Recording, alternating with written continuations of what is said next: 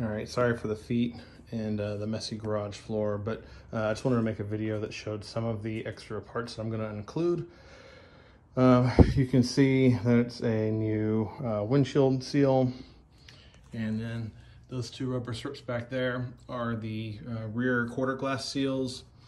And then these are pretty hard to find. That's a piece of trim that goes right at the top of the door where it meets the windshield. I've got a spoon ECU. I never used it, but it's a standard spoon. The power steering on this car, the belt is really weird. Anyway, so there's an extra in case you need it. I think that's the VTEC solenoid.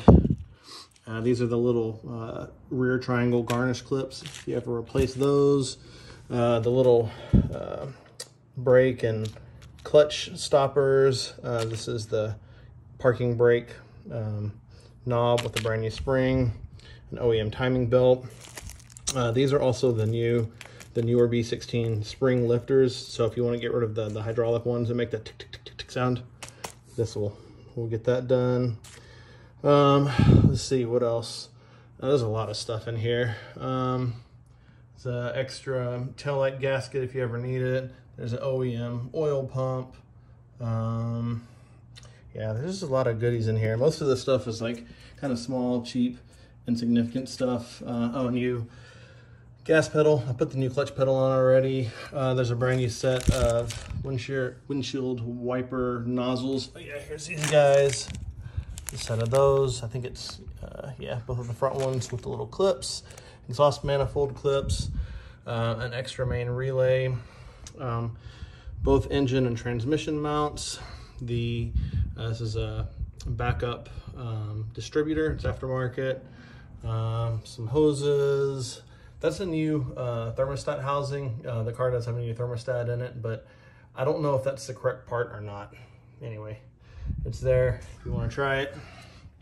And lots of, like there's some of these little clips for the cowling at the bottom of the windshield.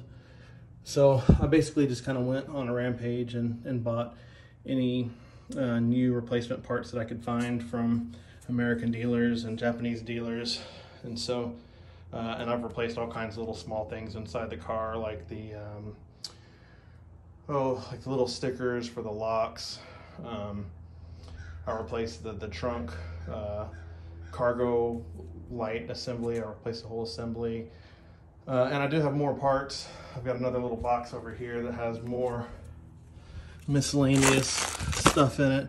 Little interior screws and stuff like that. But yeah, there's a lot of goodies here.